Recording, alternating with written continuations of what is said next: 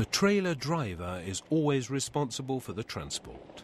However, as it is your excavator, you can help make sure that nothing untoward happens during the transport. Line up the undercarriage so that it follows the centre of the trailer. Follow the driver's instructions when tracking forwards. Operate slowly so you can finally adjust the direction. Balance with the help of the excavator's digging equipment when entering the low body.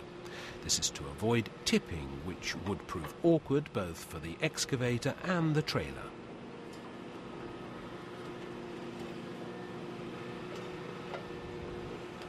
Depending on the type of trailer, the digging equipment can be placed both in a folded and an extended position. Follow the driver's instructions.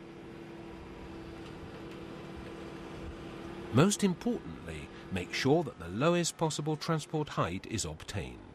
Otherwise, if the excavator is too high, severe damage could be caused to bridges and similar structures.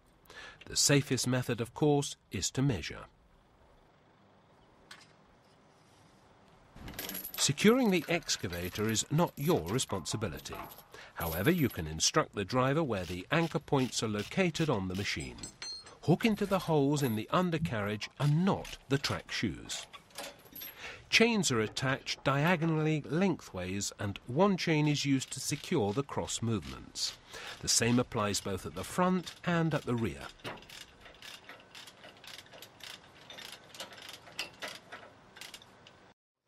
Fold in all the mirrors and any accessories that are likely to increase the transport width. Disconnect the main switch. Lock all the doors and hatches because the high turbulence could cause them to fly open and result in damage. After a final walk around to check that everything looks normal, the transport is ready to leave.